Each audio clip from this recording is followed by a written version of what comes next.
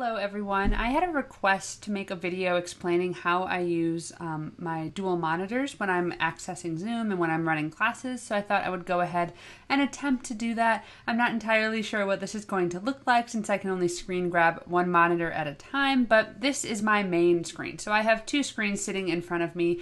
I'll insert a picture here so you can see what those look like. I've got one screen that is directly in front of my face. That's usually where I show my slides, and then I have my laptop kind of sitting next to that. And on my laptop, I have the classroom open so I can see any students who are enrolled, any posts, that type of stuff. And I also drag a lot of the other kind of things that happen in a Zoom meeting over there. So for example, I've joined this meeting via my cell phone. That's this Pixel 2 that you see sitting right here. That's just me who's joined the meeting. So you can see what the screen would look like if you actually had students in the classroom. Now these I usually am able to kind of keep on screen. I'll just move them to different places throughout our class. I try to make it so my slides have enough space that I can have the students in front of me. I like to keep them on my main screen as long as I'm able to do so. I feel like that gives me the ability to kind of interact with them more, and it also just lets me see their faces, see if they're understanding stuff, see if they have questions. So I prefer to keep my students on my main screen. Now the other parts of this Zoom meeting I do not keep on my main screen, so I'll open those now. One thing that I like to keep open is my participants window. The reason I like to keep this open is twofold. One, I can see when students unmute themselves in the participants window. It shows you like on the audio who's kind of peeking out, who's making sound. If I have a student who's maybe got some background noise going on and they've accidentally unmuted themselves or purposefully unmuted themselves for that matter, I like to be able to kind of see exactly who that is. It also lets me see that waiting room in real time. That's kind of become an issue since Outschool has activated the waiting room. It's been a little challenging for some people to be able to see students who are in the waiting room. You don't want to miss anybody. So having this participants window open helps me kind of access all of that. It also allows me to ask students to unmute themselves if they, maybe they don't have their camera on. I can't just click on their face to ask them to unmute like you would do here. So yeah, it's helpful. It's really helpful to have that ability. The other thing that I like to keep open in my classes in particular is I like to keep the Zoom chat file open, the Zoom chat menu open. The reason for this is I teach a lot of teenagers and I teach a lot of fairly large ongoing classes, and most of the time these students prefer to use the chat box to talk. I would say in my largest teen sections I probably have between 50 and 70% who like to use the chat to talk instead of unmuting themselves. There can be a lot of reasons for this, but I like to try to accommodate them the best I can. So I keep that group chat open just so I can see what's going on in there. This also allows me to kind of see if anybody maybe is saying something inappropriate in the chat box that I need to shut down.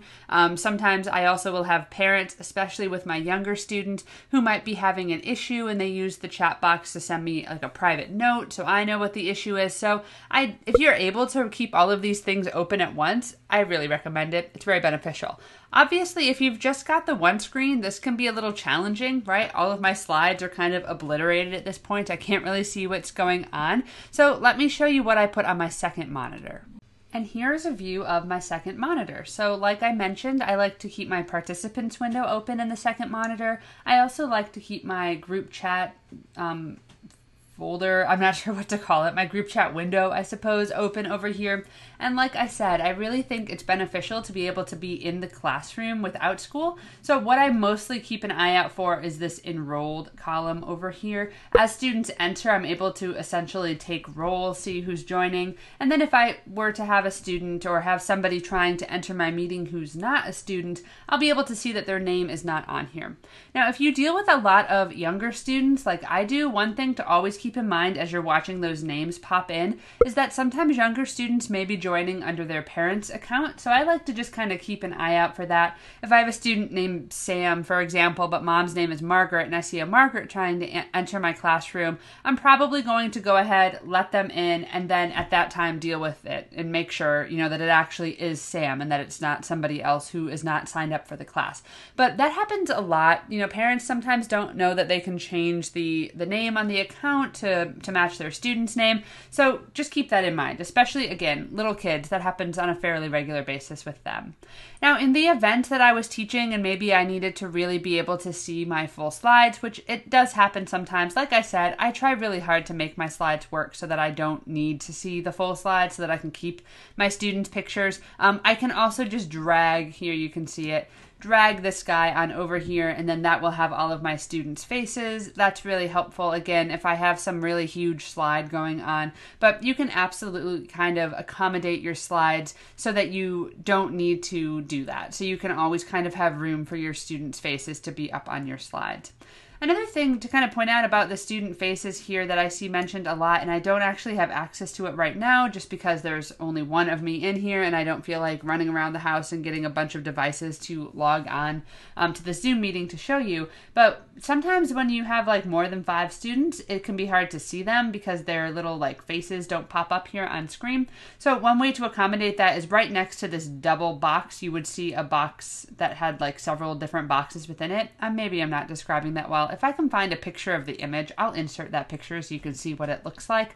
But if you click on that, you can actually toggle to have multiple students on the screen at once. The automatic kind of setting will allow you to have 6 students, but if you click in these corners, again, it's not going to let me do it just because of the way that I've got this set up. But if you were to click in the corners here, you'd be able to drag that screen out. You can make it huge. I've made it so I can see all 12 of my students at once when I have 12 students. But at that point, you're going to probably have to put it on a second monitor unless you have basically nothing going on your slides. But I hope that this was helpful. I hope that this made sense. Again, I'll try to insert some pictures about my setup so you can kind of see what I'm talking about as far as like where I put my camera and where I put the different monitors and all of that good stuff. And I hope everybody has an awesome rest of your week, and I'll see you again next time. Bye for now.